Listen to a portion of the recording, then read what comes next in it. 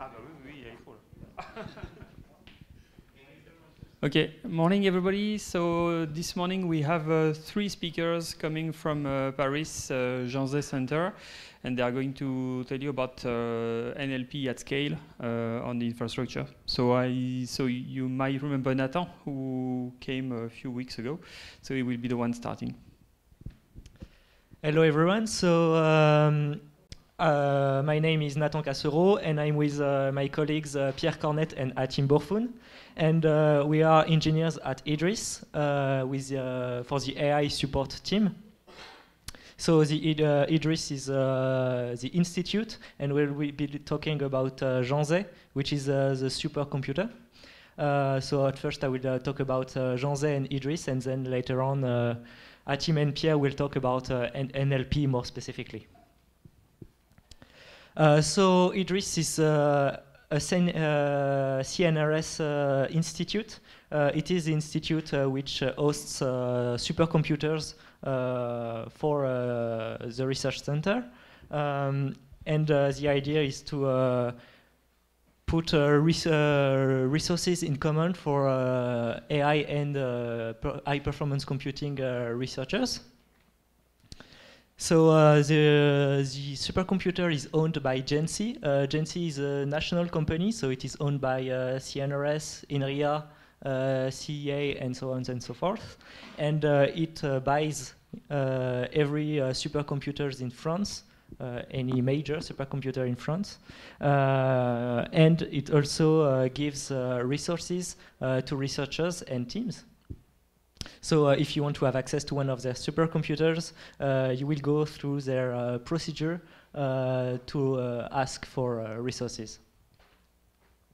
So basically, the story of Jean Zay started in 2018 when Cédric Villani, working for the president, decided that wrote a report saying that in France we were lacking research facilities for artificial intelligence and computing resources.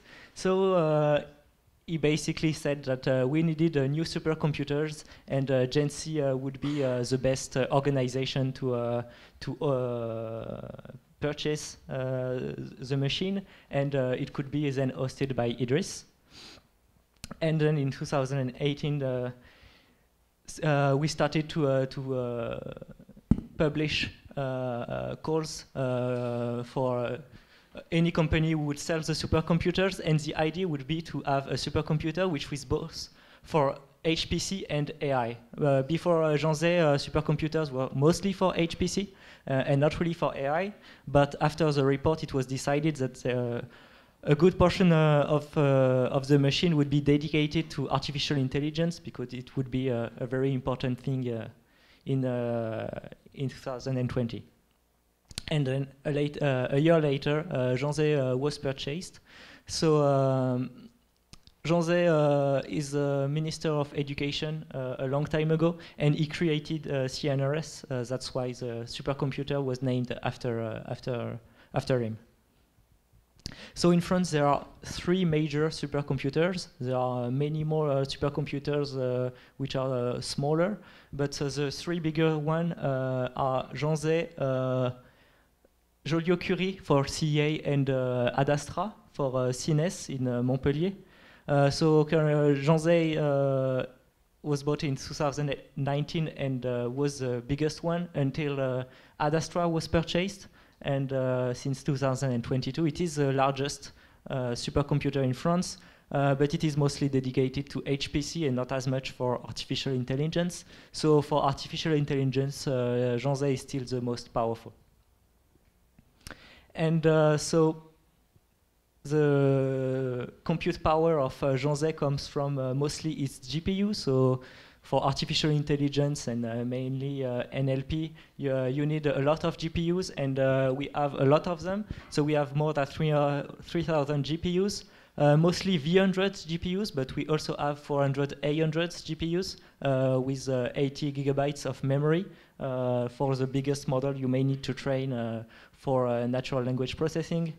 And it it uses a bit more than 2 megawatts, but a small part of it is actually used to heat our building as well as the university. So we do, even though we uses 20 megawatt hour per year, we use 20% of it, and the rest is wasted. But the fact that you can use supercomputers means that also the hardware is shared among users, so you will save a lot of money by using Jean Zay.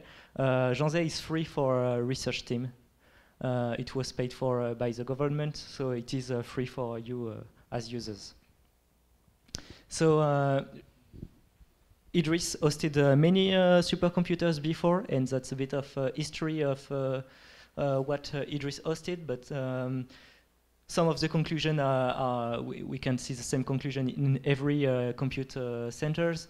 Basically, in 10 years, the electrical power was multiplied by roughly 10, but the compute power was multiplied by almost 300. So it is a lot more efficient than it used to be. And before Jean Zay, we had other machines, Blue Jeans, which were the most powerful machines IDRIS ever had, because it actually was in the top 10 of the global ranking of the supercomputers. So with Jean Zay, you have multiple partitions. So there is a CPU partitions for HPC, but it's not really your usage. But there are many GPUs, so V100 and A100. They are separated, so you can use a V100 and A100 at the same time. But you can choose which GPU you want to use, and all partitions have access always to storage, so you do not need to transfer your data set beforehand. So we have multiple partitions for storage. Mostly we have the work partition, which is a rotative disk, where you will store a smaller dataset as well as code, but you also have a full flash partition without any quota for faster access. And if you need to use any of these resources, you just go through Slurm. So Slurm is a workload manager, one of the most common one in every supercomputer on Earth.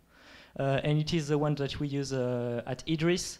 So basically, if we do not have this software, the issue that we have is that it is complicated to launch a job on multiple nodes. Oops. And also, we would have the case where every researcher would use GPU 0 and the other one would remain idle. So Slurm manages everything for us. And there is a fair share algorithm to ensure that everyone has a fair usage of the supercomputers. So to log in on Jean Zay is just a regular machine, so you can just go through SSH and then just launch your job, or you can go through Jupyter Hub, which is a portal to make it easier and more intuitive to use the supercomputers. So you can just do your Slurm submission with Jupyter Hub and ask for resources from there. And then when you will have your allocation, you can start notebooks. So you will have a more visual usage of the computer.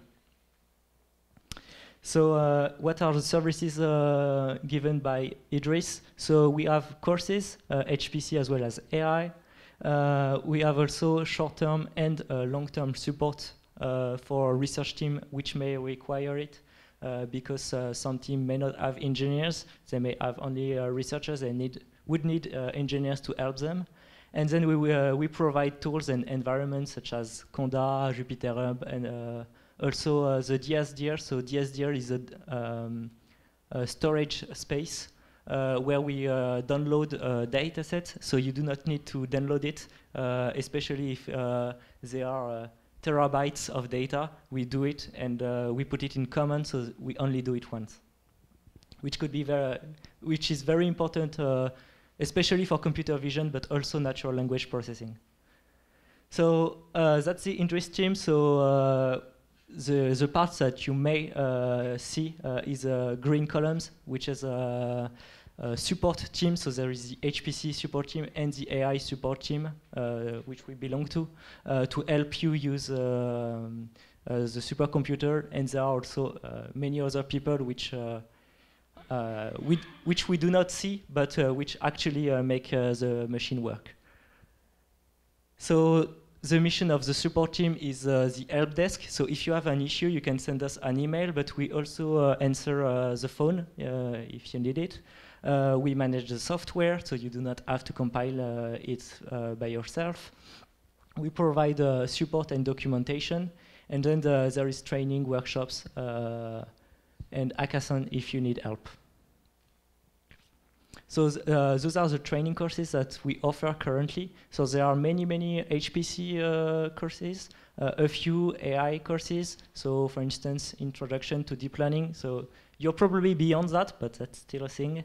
And courses about optimized deep learning to make the most out of our resources.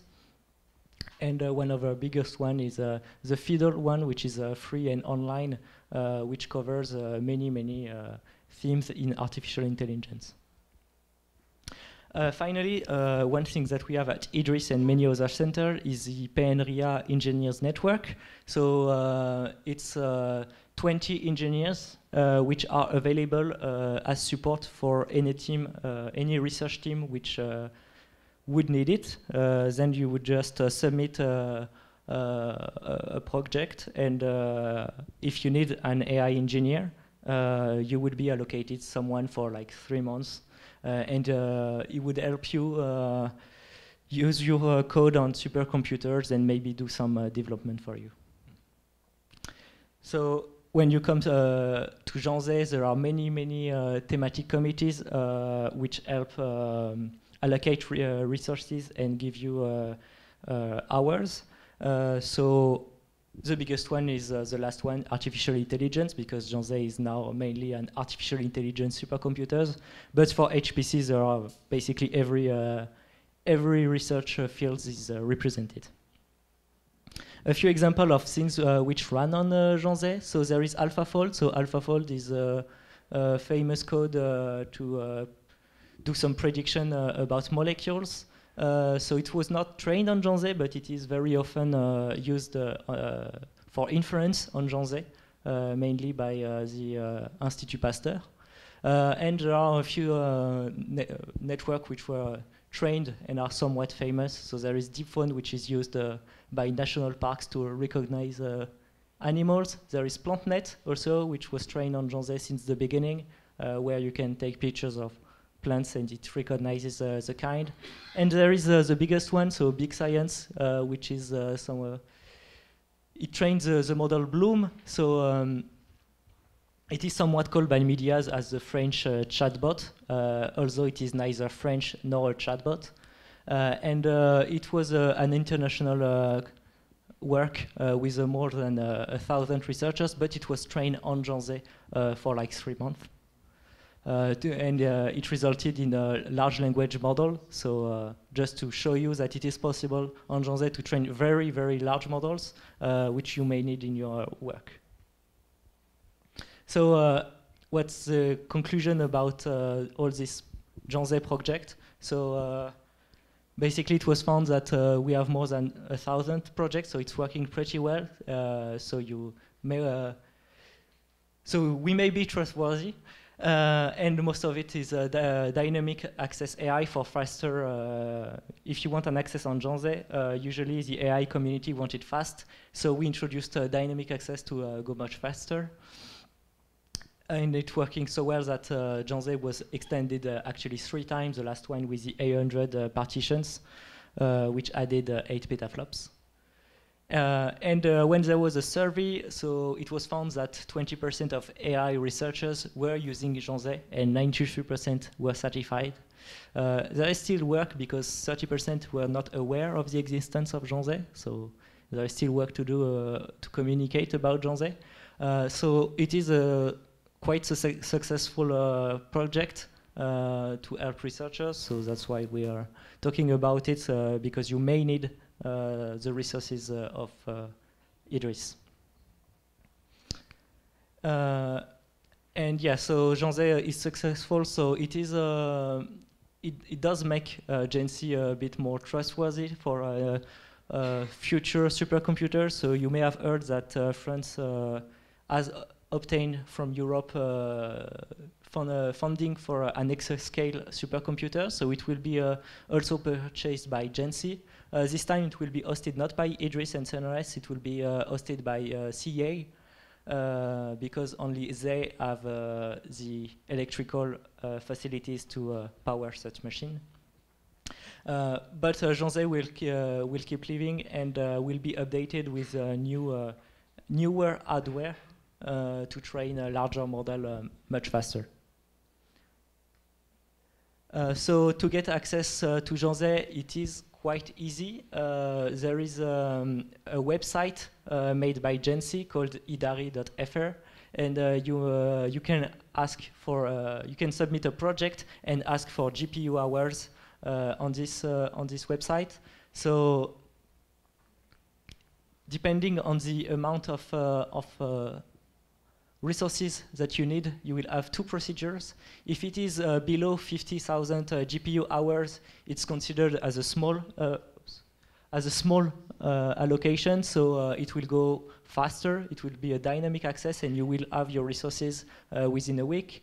If it is more than that, you will go through a regular access, which is twice per year, and the allocation committees will review your project, but then you can ask for much more resources. Either way, you will go through, you will require an access because Jean Zay is a restricted area, so it is always possible to be denied. That's a thing to keep in mind, but most of the times people do obtain their authorization. And now Hatim and Pierre will talk about NLP more specifically.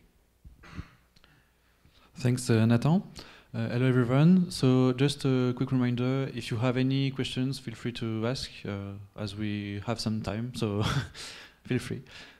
So for this part, we are going to present you the work we have done during the PLM for All project. So this is a project under the format of advanced support we had at IDRIS, and we were 4 engineers working with researchers to make the use of Jean Zay, especially for people using large models, easy. So quick summary, we're gonna talk about data parallelism, accelerate, parameter efficient fine-tuning, and then Hatim will present you naive model parallelism and pipeline parallelism, and DeepSpeed and Megatron. So the first thing, I don't know if you are very familiar with this. I think you are quite familiar, but just a quick reminder.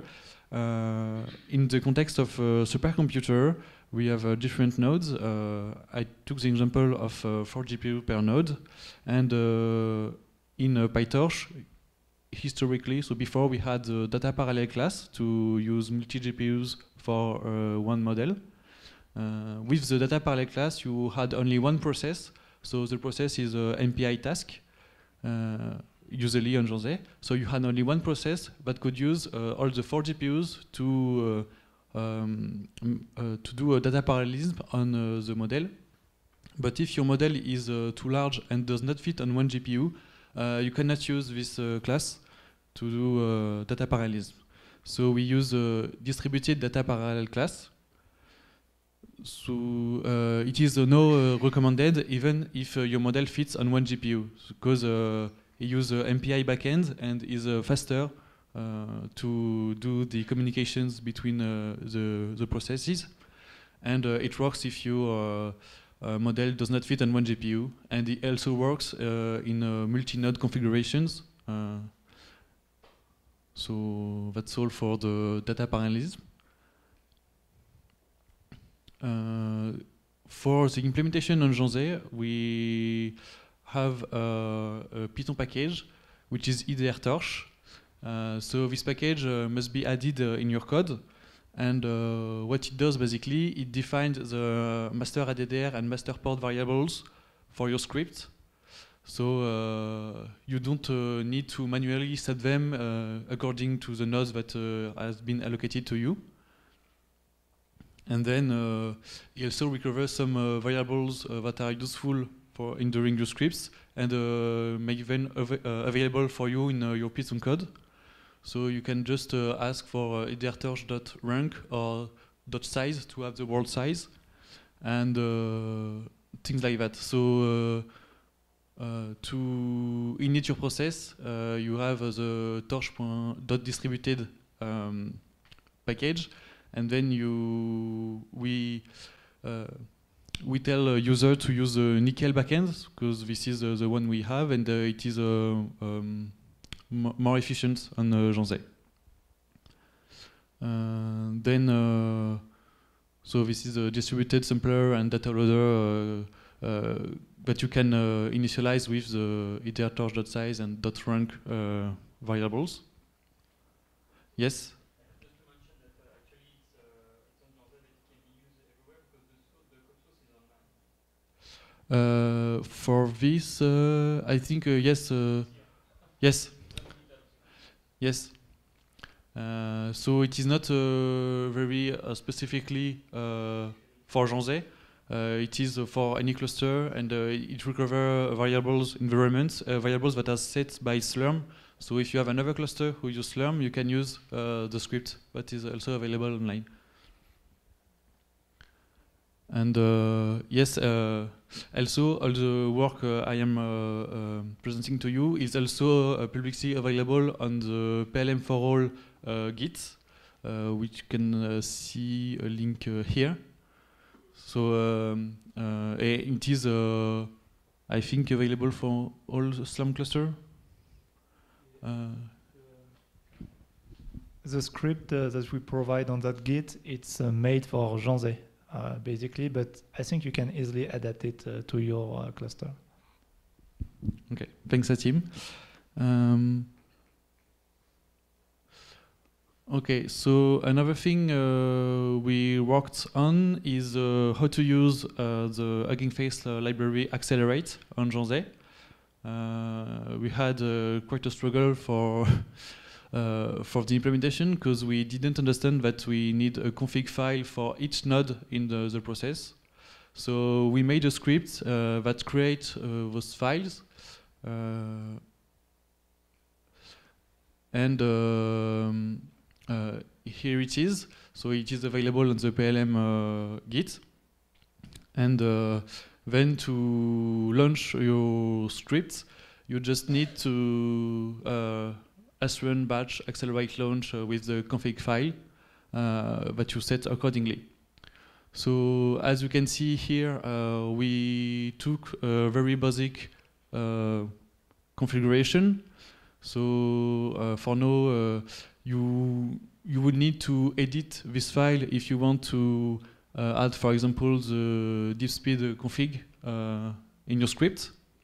So this is a work in progress, and we haven't tested every accelerate features now. So it is we are going to test it during the few months. And so there is also a Megatron LM config and a FSDP config. Now on your script, what does accelerate do is but it's only a wrapper that you put your model, optimizer, data loader, and scheduler in. And then it handles for you all the data placement, for example, so you don't need to take care of the model to GPU. So it does it for you, and you know where your model is, where your data is, and where your data need to be. only for classical training. If you have data that needs to be on a particular GPU, you need to set it yourself. So it replaces all the distributed data parallel lines of code that we saw before also.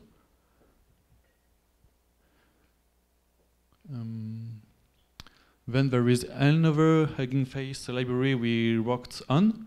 This is the PEFT library. So PEFT stands for Parameter Efficient Fine-Tuning. It is mainly used for LLMs nowadays. And we also, we created a module on Jean Zay. So this is not available on all clusters for this module.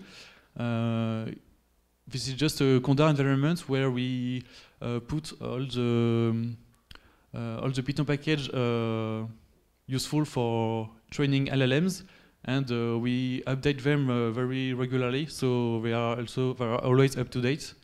And so if you want to test new features, it's the module you need. And then on the PEFT library, there is a huge programming effort made by Hugging Face for now. And they already implemented LoRa and QLoRa that are an adapter techniques, and the paper is very recent. And for example, they are the only one who implemented them in the library for now. So if you want to use it with another library, we need to rewrite the code from the paper. So that's something they did. And they also work with their other library with Accelerate. So it is compatible with DeepSpeed and fully shared data parallelism. And they are also implemented other parameter efficient fine-tuning techniques that are prompt tuning, perfect tuning, p-tuning, and EA3. So now I will let Hatim speak to you. So before I start my part, as Pierre said, PLM for rows, it's in work in progress. So if you have a suggestion about tools that we didn't present, you can tell us, because at the end of PLM for all, what we want to do, it's a huge benchmark of every tool, and we show on Jean Zay which tools are the best to fine-tune model, or even for inference for model. So if you have suggestion about tools, just you can tell us at the end. So now my part, I'll start with model parallelism. So as you know, when the model is too big to fit in one device, like for example Bloom, you need to do what we call model parallelism. So you have to know that with PEFT, with QLoRa, so which quantize 2 times a model, even Bloom can fit in one device. So I think Llama can fit in one device, but even with a double quantization, you can't fit Bloom on one device, so you still need model parallelism. So the first technique I'll show, it's the naive model parallelism. So it's the simplest way to do it. You just slice your model in different parts. You put different parts in your different device, and then you compute sequentially the forward and the backward of your training. So as you can see, it's very inefficient because like the whole white space that we have, it's a GPU waiting, and as you can know, GPU compute, it's very expensive, so it's the kind of thing that we don't want to do. But in case you want to do it anyway, there is a very easy way to do it. So first with PyTorch, when you instantiate, when you create your model, you just have to put your different parts of your model into different device, and in your forward, you just pass the result of one device to the other one. With Accelerate, it's even simpler. You just have, when you do your front pre-train, you just have to add device map, and then the way you want to be your model to be sliced. So, for example, there is automatically, and then Accelerate will automatically put different part of your model into different device. But it's still very inefficient. It's very slow, so you should use it, like, for example, if you just want to try a model quickly. But if you want to do fine-tuning or other things, like, I really don't advise you to use this. So there is an even better way to do model parallelism, which is pipeline parallelism. The first method is what we call gpipe. Basically, you kind of do the naive parallelism, but with gradient accumulation in a smarter way. So you slice your batch into different parts, and you sequentially compute your forward and backward loop as always. So there is a way to do it with PyTorch, with the RPC module, so that I put here. It's how can I say? It's still a bit easy to use it. The only problem is first you have to use it within one node, so it's not working on different nodes. And also you have to initialize the RPC backend correctly. For example, on Jean Zay, we had to find that it's those options that we have to use and not the default one. Then how you do it, you just make a list of your different layers, or even in a sequential module, and then you pass it to the pipe module of PyTorch, and then you have your model with pipeline. A more optimized way to do it, it's with pipe dream flush, which is the default pipeline parallelism used by DeepSpeed. So I'll talk a bit about DeepSpeed. So as you can see, the bubble it's even smaller, so it's even more optimized. So I'll talk a bit about DeepSpeed and how you initialize it on Jean Zay. So normally, if you use DeepSpeed before, you should have used the DeepSpeed launcher. But on Jean Zay, I think it's more practical to directly use what we call the MPI search environment. So basically, you use the command srun to execute several times your Python code. And then when you initialize your distribution with DeepSpeed, you just put, well, the NCCL backend, because we're on Jean Zay and it's best on Jean Zay. And then the init method with env. And basically, it will automatically find every GPU that you'll use for that training. So it will, if you do pipeline parallelism, it will directly slice your model into the right device. So it's what we advise. Do not use the DeepSpeed launcher, but use the srun. But of course, you can still use the DeepSpeed launcher. It's not, you can still use it on Jean Zay. So after you initialize DeepSpeed, there's several ways actually to do pipeline parallelism. Here I show the way with the pipeline module of DeepSpeed. So basically, you create a class, and then in that initialization of that class, you initialize. You cut your model on different parts, and then we'll see just after how we instantiate that model. But you just have to have like a list of the different layers that you can slice. So basically, if you use a transformer model, usually the first layer will be the embeddings, then you'll have all the transformer layer, and then maybe at the end you have a linear layer. So you can put all that on the list and give it to the list. Just a little tip too, you can use what we call smart loading when you use the pipeline parallelism. It's because if you don't use the smart loading, because we execute several times the code, if you load, for example, a big model Bloom on a GPU, it will load 8 times the model on the CPU RAM. So a way to pass that is to use what we call layer spec, and basically you just wrap your part of the model on the layer spec to basically do what we call smart loading. after we do that, so you can instantiate your model with all the different parameters that you're going to use. Also, you can use which partition method you want to use. Basically, here I choose uniform. It means like it will treat each layer of the model like the same. It will not be, for example, a smart way to do it with Bloom, because the embedding layer it's way bigger than the transformer layer, so it will take more space.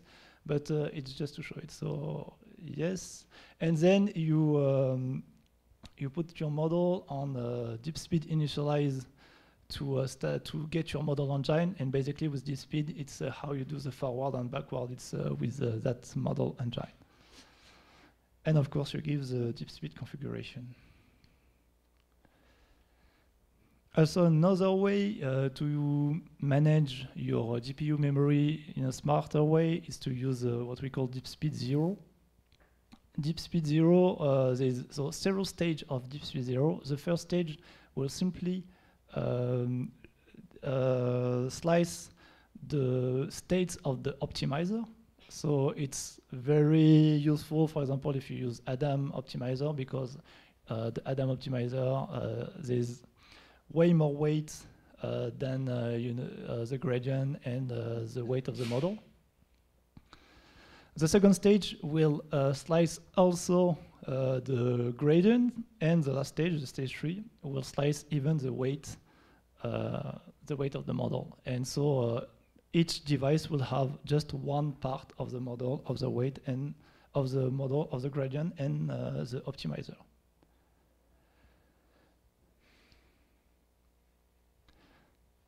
So to do it in Jean Zay, it's pretty easy actually when you know how to initialize DeepSpeed.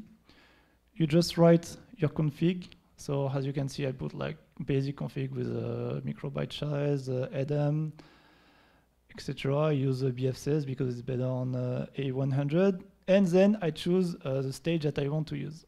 So 1, 2, or 3. Then I initialize, of course, DeepSpeed like I used to do.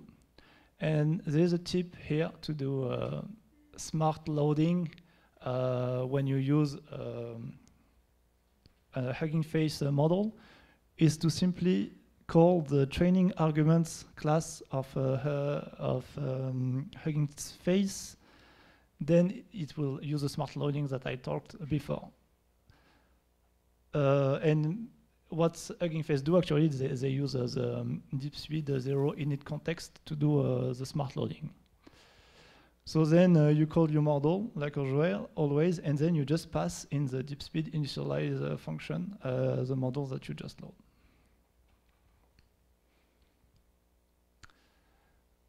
And to finish, I'll talk a bit about Megatron. So Megatron, the major advance that the best quality of Megatron, I think it's what they call the tensor parallelism. Basically, you'll not slice your model into how can I say parts vertically, but it depends on how you see the model. Let's say like you'll not slice the model at between layers, but actually you'll cut the layer into different matrices. So as you can see, what the tensor parallelism do, they just cut the different matrices and do twice. For example, if it's 2 devices, you'll do twice the compute on each device. Then you put in common a first time here, here your results, and then you'll pass to the next part and do the same. So as you can see, there's 2 all reduce operation. And because of that, tensor parallelism is better when you use it within a node, because on Jean Zay I'm talking, because within a node we have what we call the NV links, which is a very efficient link between GPUs. But when you are between nodes, pipeline parallelism become more optimized because there is less compute between devices. Yeah, it's better when we have NVLink, but between nodes it's kind of hard. So how to use Megatron is kind of easy actually when you know how to instantiate it. So basically, you just choose your Slurm parameter, and then you use the srun to execute your Megatron several times. So for example, here I tried it on a fine-tuning task, and I just used a factor of 8 for tensor parallelism and 2 of pipeline model parallelism. Why? Simply because I have a GPU within a node, so I'll do tensor parallelism within the node with that. And I have 2 nodes, so I want to do pipeline parallelism between the 2 nodes, so I do that. And then I also use that backend because it's the best on Jean Zay.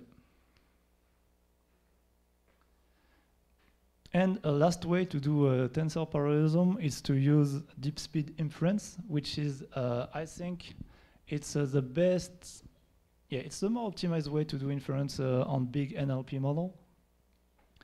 So you initialize the DeepSpeed like we saw it before. You can call the model in a smart way or not, like we saw it before, and then we just call that class. We change the attribute of world size. Here you can use IDR torch world size to know the number of GPU. And then you pass your configuration into the init inference, and you can do your inference like you will do it. And that way, so we tried, and it's this one who is the more optimized on Jean Zay for inference.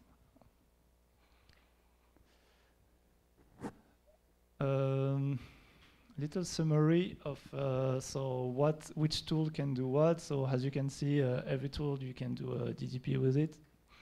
You can do pipeline parallelism with PyTorch, but only on one node. On Accelerate, so as you can see, it's still work in progress. So we didn't try a lot of things. And for example, on Accelerate, they said that we can use DeepSpeed 0 and Megatron PP and TP. But we didn't try it yet, and we didn't see actually a lot of code on it. So actually, we're curious. If you used PP, TP, and 0 on with Accelerate, if you can tell us at the end, we'll be interested. Then pipeline parallelism, as you can see, we can use it on DeepSpeed, but it's kind of hard to implement it. So we suggest to pass into Megatron if you want to use that. Tensor parallelism, if you use inference, no-brainer, it's to use DeepSpeed, but for training, maybe Megatron is the best, I think. And also something that we didn't talk about, it's there is a version of Megatron which is DeepSpeed Megatron, and you can use TP, DDP, PP, TP, and 0 stage 1. Actually, it's with all that configuration that Bloom was trained on Jean Zay, and the big science team told us that it's the most optimized way to do it on Jean Zay. Also something that we didn't talk about, it's the PEFT technique that Pierre showed are compatible with some techniques that we show. For example, you can use the 0 stage 1 and 2 with QLoRa. So for example, if your model is too big or for training, but it should be very big, or even if you want to do data parallelism with QLoRa, if it's still too slow to use QLoRa. So yes, and that's it. And at the end, so we hope that we'll have a benchmark of every method with every tool. That way you can know which way it's the most optimized way to do it on Jean Zay. And that's it. Thank you.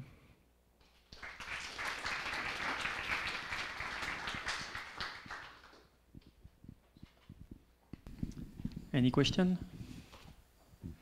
I will start with one because Jean Zay is obviously a French HPC, and it's easy for French to use. We know that in the room we have some people from outside France who are using it. But we also can use other European clusters, like I know there's one in Sweden that we can use. But are there good ways to collaborate? What's the network actually of HPC centers in Europe or in the world? Because as researchers, you have people from many countries, and it's so easy when you can share the facilities to collaborate, like data, models, and everything. So how can we do to collaborate like this? Currently, there is no real network worldwide. We are trying, but it's still a lot of work to do to do something, but it would be within France. So basically, one idea would be to share datasets between Jean Zay and Ad Astra and the future exascale supercomputer Jules Verne. But mostly it's still very difficult, and such structure, I don't think there is any advanced structure which would do that. Okay.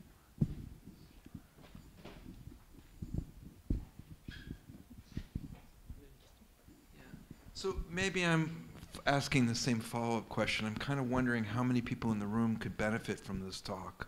I mean, it seems like, I gather this is unavailable to most of us. Is that right? No? It's not unavailable to most of you. Actually, the idea of Jean Zay is that it is available to all of you. So you would need to ask for resources on Jean Zay, but then Jean Zay is open and it's free, and then you would be able to use everything that we installed on Jean Zay. Yes, and so there is something that the government is investing in Jean Zay, and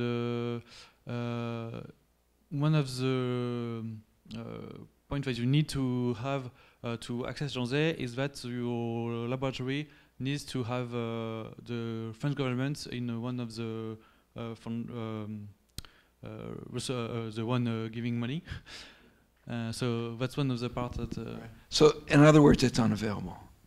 I mean, right? So which part actually, like Jean Zay or Pierre? I don't have a grant from the French government, right? Yeah, but you know that last part, PLM for all, it's available for everyone. So we provide easy script to do all the techniques that we show, and it's a public GitLab, so you can use it. And the benchmark will be on Jean Zay, obviously, so you know which one is the best on Jean Zay. But you can take into account which compute that we have on Jean Zay, and then I don't know, like it will be a first hint on which one will be best on your cluster. Yeah, and maybe additionally, to be on Jean Zay, actually, you need to have, I think you need to have French partners. But if I'm correct, for the Bloom project, there were how many countries involved? You said it before, and there was no general funding, like one agency funding everybody. So it was really a collaborative project. Correct me if I'm wrong, but collaborative project in which institutions from all over the world benefited from the infrastructure. So like there was Hugging Face, there were universities from US, for instance, involved in the project. And so that's one way to collaborate. Of course, you have restrictions regarding the security, and some people in the room know that. But I think that's a good way to collaborate also, so that's why we are pushing to get the infrastructure available for international projects. Actually. Any question regarding the availability maybe, or the techniques used, or politic questions?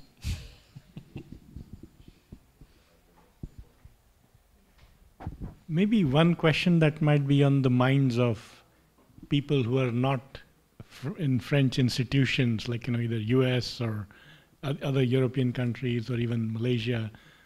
What is a model for partnering with someone in this way? In other words, how are these consortia formed? So let's say I'm not thinking about what to do in the next 2 weeks for JSOLT. I'm thinking in the next 3 months, can I write some application so that for the follow-on work that I want to do from JSOLT, I can use these resources. So is there an existing successful model or some partnership, or do you want to say how one might build one? This might not be a question for you, I don't know. Maybe it is for you, but imagine that I'm at Johns Hopkins in the US, right? And I would like to do some experiments which might require this kind of computing. So what is my path? What's an example saying, look, this other person from Boston University did X, so do something similar. Find a French university partner. I don't know. Can you point me to something and say this is how you use it? So that's what I think Ken is saying. He doesn't see how he, as a researcher in Northeastern University in the US, can use this computing. So I think the answer he's looking for is, here is the recipe, here is the model, here's a past partnership where somebody in America was able to use Jean Zay. Yeah, on our side, what we can say is, if you have a French partner, you can ask for that kind of compute. You go to this website that we show, you explain your project, and you can have it. Okay. Yes, so that is true. So it is a French national investment, and okay. Yeah, you need French partner, that's true.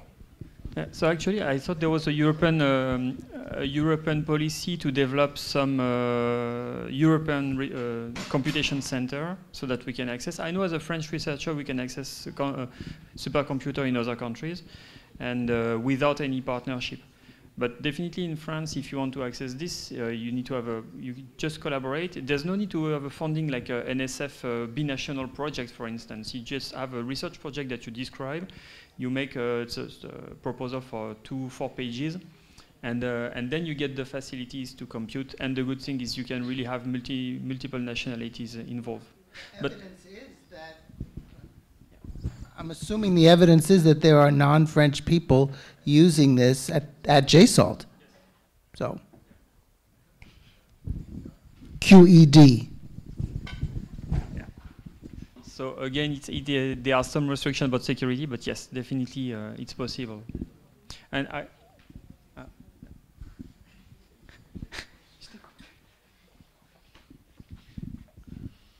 about the access from foreign people, I just have a question, and maybe just some people of our group are wondering why some nationalities are banned from Jean Zay, like Argentina, for instance, to state only them. Even if they are involved in the European project and in the JSOL project. So I don't know if it's not your domain, I think, but if you have any clue, it would help maybe. Yeah, officially there's no nationality ban from Jean Zay. Officially, I said. But you want to... Yeah, there are no nationalities which are banned. We have also Chinese researchers on Jean Zay.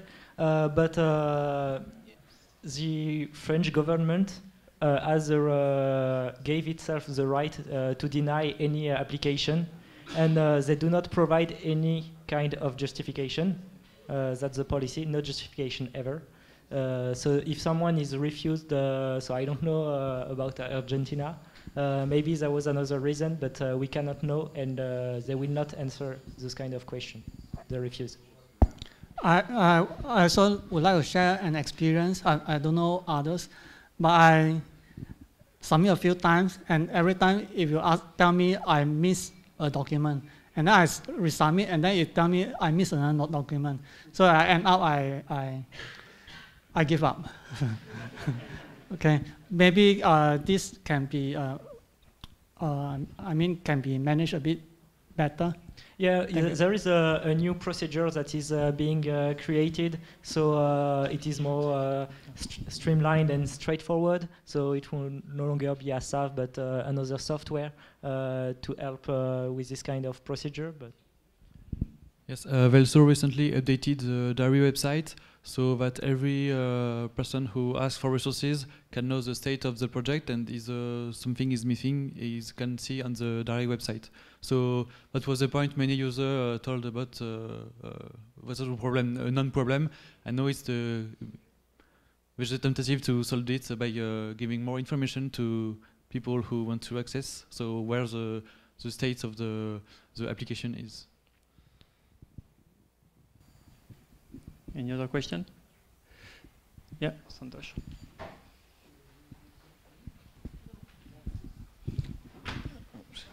So, you think Jean Zay will be part of Euro HPC in the future?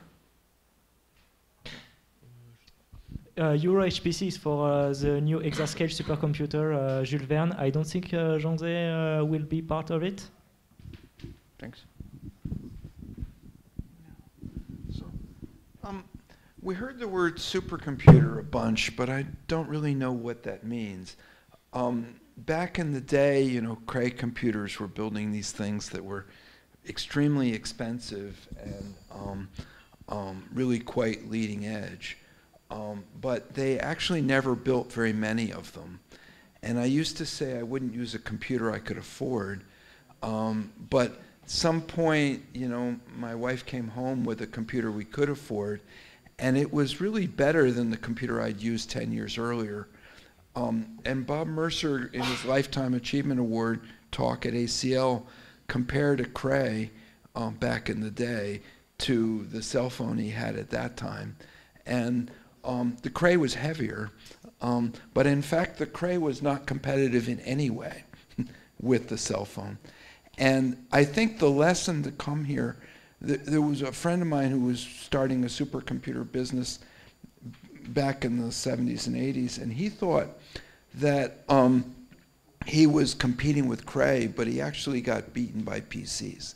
That PCs were, he thought there were diseconomies of scale. The computing was cheaper, faster, better in smaller computers than bigger computers.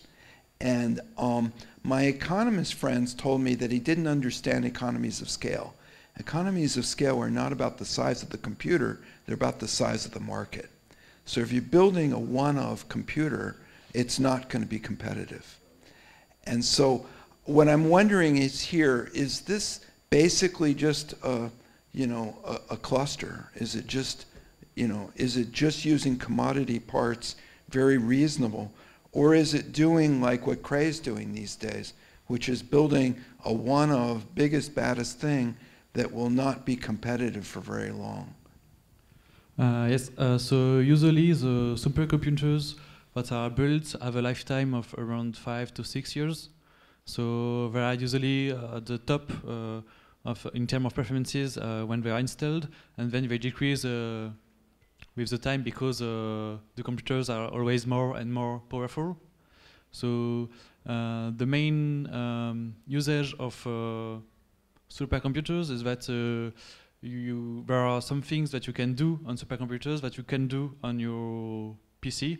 For example, training a very big model, you need many nodes with a very strong interconnection between the nodes to exchange data. So that's something you have only on supercomputers. Actually, the difference between supercomputer and like maybe data center, like cluster, classical, it's the connection between the different devices. It's that we pay the most, and that's why we consider that a supercomputer, and like another thing, a data center. It's the connection between the device. So you didn't describe that. I mean, how fast was the interconnect?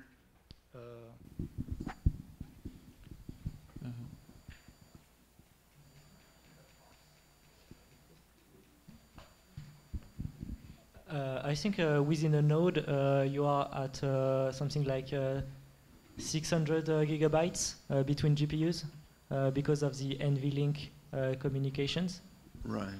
It is a bit slower when you're leaving the node because you're not using NVLink, but you're using OmniPath network, which is a bit slower, although it is more flexible. Yeah, but NVLink is limited to a very small number of GPUs, right? I can't use, I mean, they don't connect. You're not going to get thousands of GPUs connected that way, are you? No, it's limited to a node. That's why tensor parallelism. Yeah, I understand. A node is like a tiny number of GPUs, right? It's usually 8, yeah. Yeah. So within 8, all right, you get that speed, right? Okay, fine. That's but why we normally consider that to be just one machine.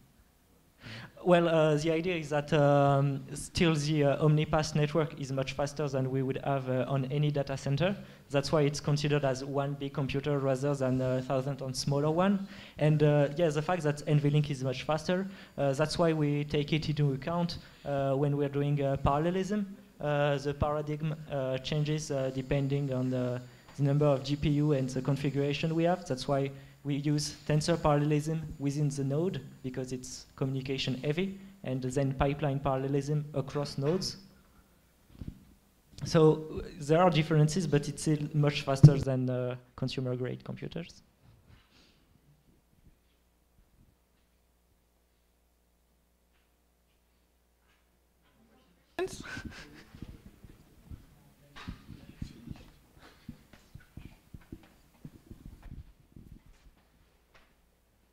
So just before, actually,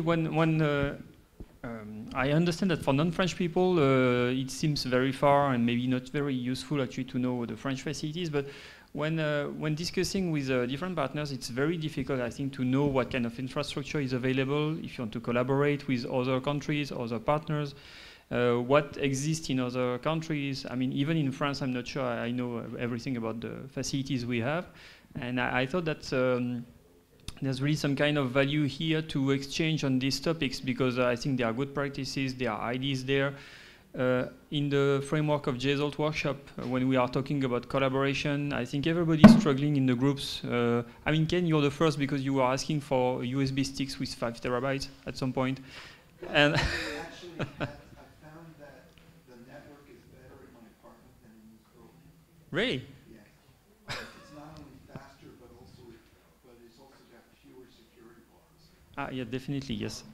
The security blocks here are mine only, to the point where I actually do all the transfers in my apartment. Anyway, yeah. So we could certainly discuss, but I mean, I had a Slurm cluster in my university. Also had one at Baidu. Mm-hmm. The stuff that's being described here, we all had that at Baidu for sure. Lots of GPUs, nice network within the pod, right? But one of the things that I have at Northeastern that I never had at Baidu is lots of disk space and lots of RAM. Maybe not so many GPUs, but disk space and RAM are cheap and really valuable. GPUs are expensive, and I'm not so impressed. Right? They're not that much faster than CPUs, and I'd rather have 1,000 CPUs than 10 GPUs. I mean, than 10 CPUs. That's, you can work it out what the numbers are. But being able to allocate an array with terabytes is really very, very useful. So I'm worried this is sort of, and one of the thinking we had back in the day, Slurm is kind of how people would do things 5 years ago. But these days, I think people are moving more towards AWS kind of model. I worry this is not that leading edge. So it'd be interesting to really do a comparison. Okay, I'll let this for the discussions after. If there's no other question. Just about that, there's a big difference is that Jean Zay is free, totally free for researcher. Oh, no, it's available for some people. It doesn't mean that, but it's free for the people who are available. I mean, if you're at Northeastern, our network's free too. Oh, yeah, maybe. I didn't say that. Okay, let's thank the speaker.